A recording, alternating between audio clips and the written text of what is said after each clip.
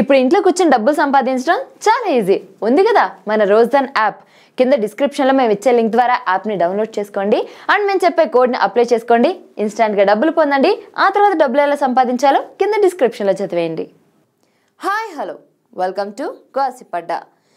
లావణ్య త్రిపాఠి అందాల రాక్షసిగా ఎంట్రీ ఇచ్చి భలే భలే మగోడివై అంటూ సూపర్ హిట్స్ ఇచ్చి కెరియర్ను కరెక్ట్ వేలోనే తీసుకెళ్తున్న పేరు సాధించింది. ఎక్కడో యూపీ అయోధ్యలో పుట్టిన ఈ అమ్మడు యాడ్ మోడలింగ్ అంటూ చేస్తూ అలా అలా వెండితెర మీదకు వచ్చేసి ప్రేక్షకుల మనసు దోచేసింది. ప్రస్తుతం లావణ్య త్రిపాఠి కంటూ తెలుగులో 2-3 మంచి హిట్స్ ఉన్నాయి. వాటిలో సోగ్గాడే చిన్ననాయన, మనం వంటి బ్లాక్ బస్టర్స్ కూడా ఉన్నాయి. అలాంటి లావణ్య గీత గోవిందంలో కూడా యాక్ట్ చేయాల్సిందే, కానీ జస్ట్ మిస్ అయింది. అలా మిస్ అయినందుకు కూడా తనకు బాధ లేదు, కానీ బ్యాడ్ ప్రాపగండా చేస్తున్నారన్నదే లావణ్య ఆవేదన. గీత గోవిందం అంటే తెలిసిందే, సాదాసీదా సినిమాయే అయినా ఏదో కలిసొచ్చి కోట్లాది రూపాయలు కొల్లగొట్టిన సినిమాగా చరిత్రకెక్కింది. ఆ బస్సు సీన్ లేకుంటే సినిమాయే లేదు. ఇంత మామూలు సినిమా ఈ మధ్య కాలంలో ఇంత పెద్ద హిట్ అయిందే లేదంటారు తెలుగు సినీ విశ్లేషకులు. కానీ రష్మిక మందన, విజయ్ దేవరకొండ మధ్య వర్కౌట్ అయిన కెమిస్ట్రీ కారణంగా ఈ చిత్రం ఎక్కడికో వెళ్ళిపోయింది. మేడం మేడం అంటూ విజయ్ దేవరకొండ స్కూల్ పిల్లోడ్లా హీరోయిన్ని ఆకాశానికి ఎత్తేస్తూ చేసిన cute and convincing acting skills కాస్త సినిమాకు భారీ హిట్ను చేసి పెట్టాయి. నిజానికైతే రష్మిక మందన ప్లేస్లో ఈ మూవీ హిట్ ఫ్లేవర్ను ఎంజాయ్ చేయాల్సింది లావణ్య త్రిపాఠి. మొదట ఈ సినిమాకు హీరోయిన్ తనే, తర్వాత రష్మిక మందన మీదకు మనసు లాగేసింది దర్శకుడు పరశురామ్కు.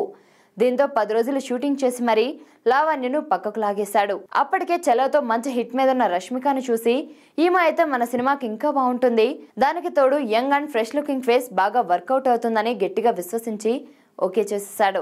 నిజం చెప్పొద్దు, ఈ సినిమాలో రష్మిక కూడా హీరోను ఉడికించే సీన్లలో అదరకొట్టేసింది. లావణ్య కూడా ఇలాంటి సీన్లు అందాల రాక్షసి నుంచి చేస్తూనే వచ్చింది. సోగ్గాడే చిన్ననాయలో హీరోతో ఎడమొహం పెడమొహం అంటూ బాగానే బెట్టు చేసినట్టు నటించింది. సీన్ టు సీన్ అలాగే ఈ సినిమాలో కూడా చేసేదేమో.